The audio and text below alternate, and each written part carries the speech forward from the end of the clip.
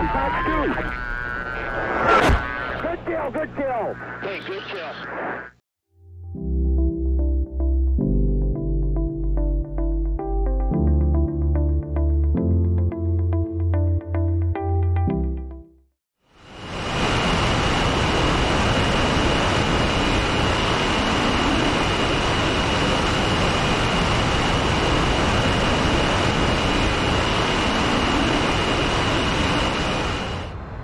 Alright guys, welcome back to another video. We are in an Iranian Tomcat here today, and many of you may not be familiar with the story of the Iranian Tomcat where they strapped on the AIM-23 Hawk surface-to-air missile onto the pylons of the F-14 and made it an air-to-air missile. This was done in the later stages of the war, primarily 1986 onward, when they were running out of Phoenix missiles to shoot at the Iraqis. And, well, it's kind of crazy, kind of innovative, and from stories that I've heard, they actually did get a kill on a Super Intendard with this thing.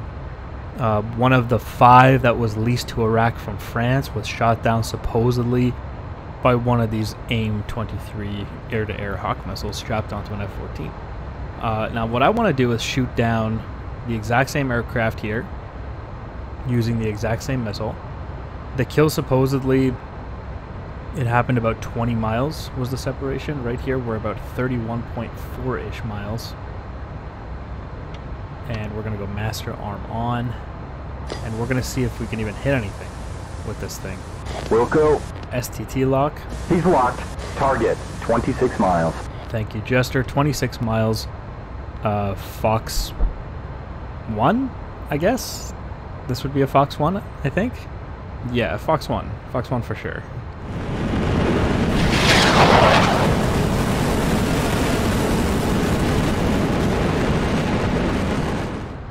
So that thing came off the rail and actually looks like it's tracking. So, kind of interesting here. Got this guy on the TV.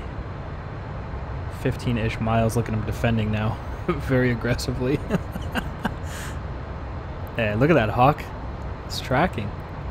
Oh my god. Target, 13 miles. 13 miles. I'm going to get behind the cloud cover, or get underneath the cloud cover here, and I'm going to give him another one.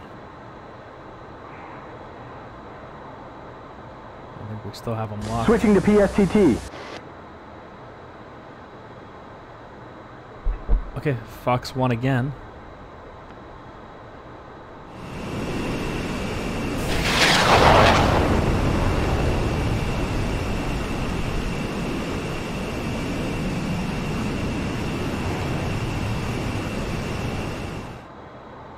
Dude, I'm surprised by the maneuverability on this thing. Check this out.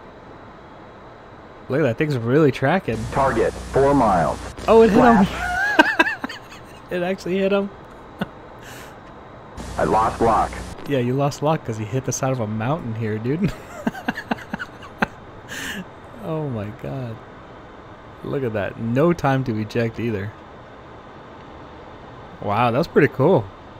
That's actually kind of cool. I enjoyed that.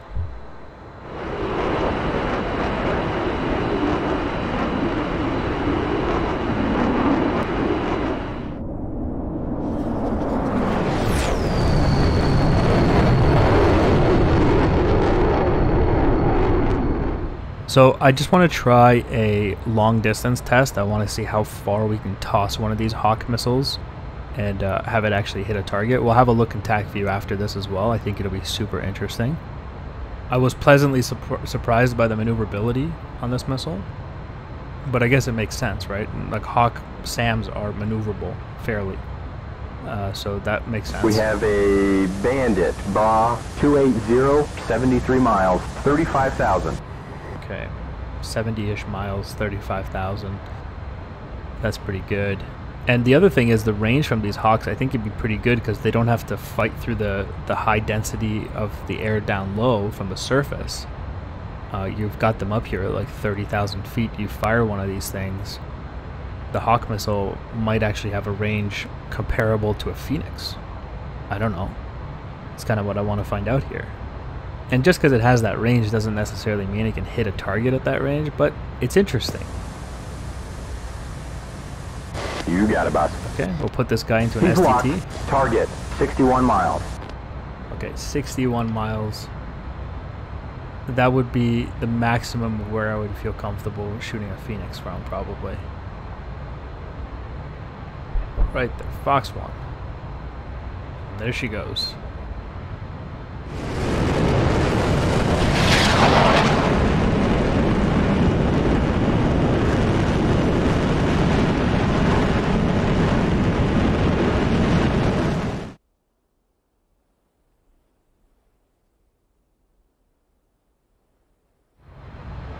And correctly, we can see the missile doesn't loft itself. That's, you know, correct. You wouldn't be seeing that. It's not designed to be an air-to-air missile at the end of the day. Unlike the Phoenix missile, which would come off the rail and go straight up to 80,000 feet. The Hawk missile is not doing that. Target, 50 miles. 50 miles. And we're reducing altitude so that my radar can look up at him against the clear blue sky. Makes it much easier to track that target. Oh, I'm showing nails, 11 o'clock.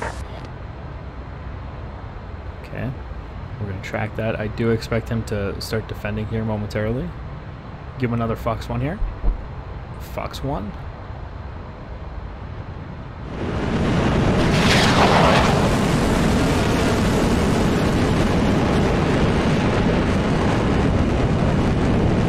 Target, 38 miles. Yeah, that was about 40 miles on that last Hawk. There's that MiG now defending very aggressively. You see him doing a near vertical dive down to the ground here. A desperate attempt to survive. We still have him locked. If I lose the lock, the missiles are trashed. So we're gonna have to absolutely maintain the lock here. The first one probably... Target, 32 miles. The first missile's probably scrapped. He's now 32 miles. Look at him, he's trying to get down into the mountains.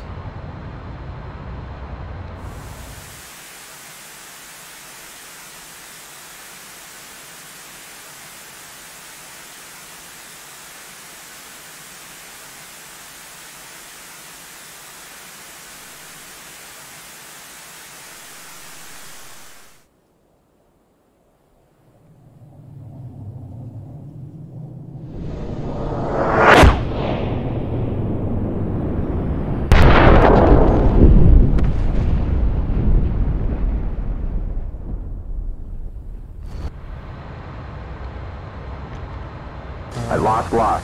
Oh, lost lock. Probably got hit. Probably lost lock because he's dead. Alright, let's go have a look in TAC view.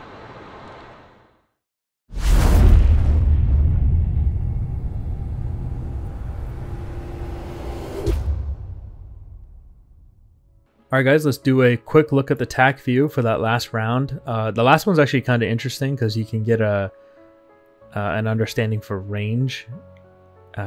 From like maximum range down to like effective range, like if the bandit defends.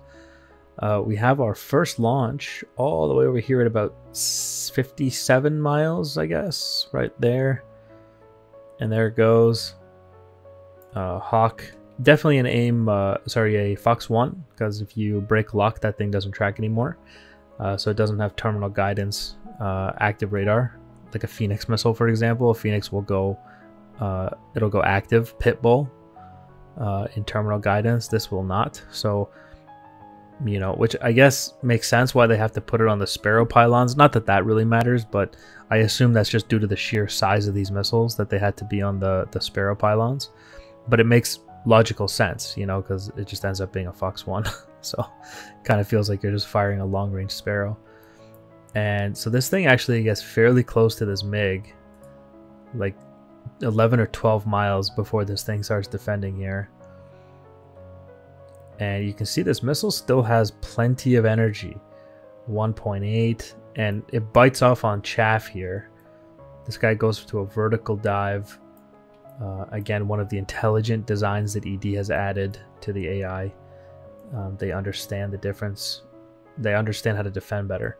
And so this missile bites off on chaff, but you can see that if the bandit hadn't defended, this missile would have hit him at like Mach 1.5-ish, 1.3 maybe by the time it actually hit him up here, if he hadn't defended. An unsuspecting bandit, if you will. So that's interesting. 60 miles effective range of a Hawk missile fired like that. We have our second missile, which I didn't even realize we fired already. This thing was fired at a range of about 22 miles, it looks like, 22 nautical miles. And this one actually hits the defending MiG. So we have a MiG that's in dense air and maneuvering. And this missile still hits him at about 22 miles, which is in line with what the Iranians said in the test. They said the Hawk missile that hit the Super Entendard, that was our first video, or first round, I guess, that in real life, it hit at about 20 miles. And we got this one at 22 miles, and if you watch this, it's super close. Watch this. It comes, like, look at the Mach speeds going down. This missile's almost dead. Tracking very well, by the way. Maneuverability of the Hawk missile is fantastic. And right here, it hits. And it hits behind him. I think you guys saw that in the video. You don't actually have an impact on the MiG itself. It looks like a Phoenix missile very similarly. It's hitting here. And then the blast wave is what's killing the MiG. And then the MiG just, you know, hits the ground. Which is pretty cool. So you don't even have to get, you don't really have to hit him exactly. You just have to get close to him. And look at this MiG, or this missile at Mach 0.62. So this missile's basically dead. This is true, like, max range tip of the, like, it can't do any more than that, you know? 22 miles on a defending target down low. And there it is, hit. Splash 1 MiG-21. He hits the ground and he's gone. Very, very interesting. Very interesting. Okay, guys. I hope you enjoyed the video. Thank you for watching, and I'll see you in the next one. Bye, guys.